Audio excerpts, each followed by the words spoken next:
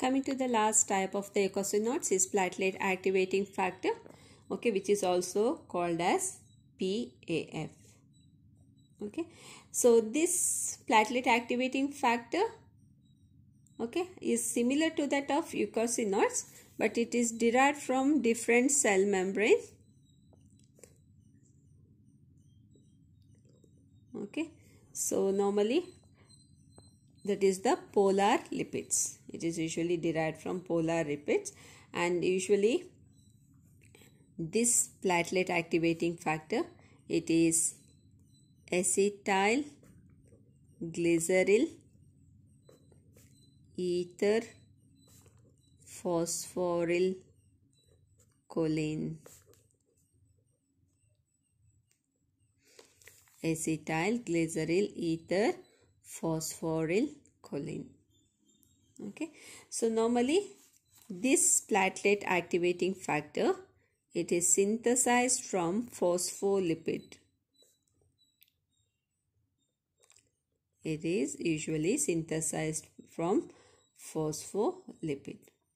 Okay, so here the synthesis, usually what happens is, in the membrane of the cell there is presence of acyl glycerophosphocholine. So this acyl phosphocholine, in the presence of phospholipase A2 and fatty acid, they form lysoplatelet activating factor, and finally it forms the platelet activating factor in the presence of acetyltransferase enzyme by converting acetyl CoA to CoA. By converting acetyl CoA to CoA. Okay, so normally this is the first step in the synthesis. The second step is the rate limiting step. Rate limiting step. Okay, so here what happens is, the platelet activating factor, in the presence of acetyl hydrolase gives out acetate. Again it forms lysoplatelet activating factor, and in the presence of acetyltransferase and giving out fatty acid, it forms acyl glycerophosphocholine.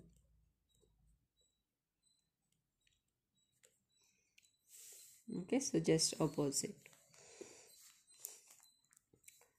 Okay, so opposite reaction normally occurs in the second step.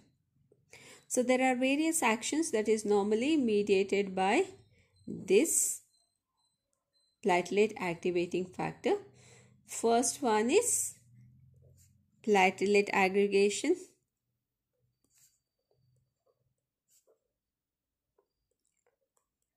Platelet aggregation, okay, because it releases thromboxane A2, and this is responsible for platelet aggregation, so that causes thrombosis. Okay. Second action is by WBC on WBC. So normally this platelet activating factor acts as chemotactic. So already I told, especially for neutrophils and monocytes. Okay, so what happens is, the neutrophils normally aggregate. Neutrophils normally aggregate and they stick to endothelium.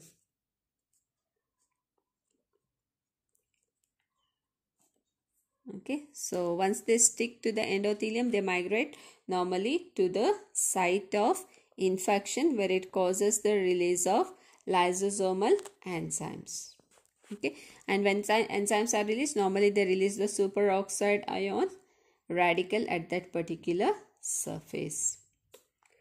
Third action is on blood vessels.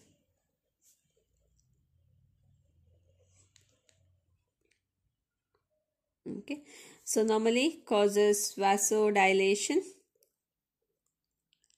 which might be due to endothelium dependent releasing factor,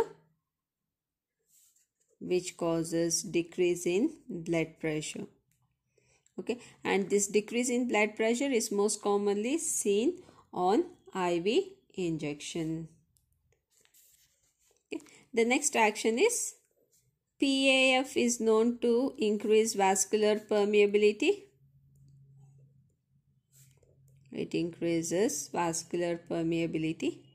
Okay, so permeability increases means normally it is responsible for causing edema at that particular site. And the next action is on smooth muscles, where it causes contraction of smooth muscle. Okay, so it might be due to prostaglandin release, thromboxane A2 release, or it might be either due to leukotriene, especially C4. Okay, the next action is on stomach. Normally it is ulcerogenic. Okay, ulcerogenic means normally it causes erosion on the stomach. So if you consider, it causes erosion and bleeding at that particular site. Okay, so these are the various actions of platelet activating factor. Okay, so normally when the mechanism of action of this is, normally they act via G protein coupled receptor. It acts via G protein coupled receptor.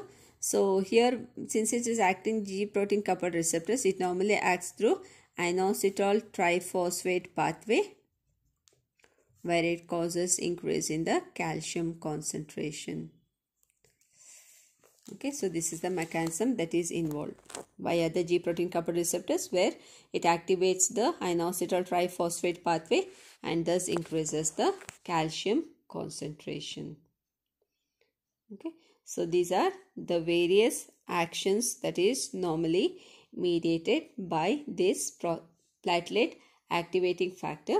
Okay, so similar to that of prostaglandin, it has got both physiological effect as well as pathological effect.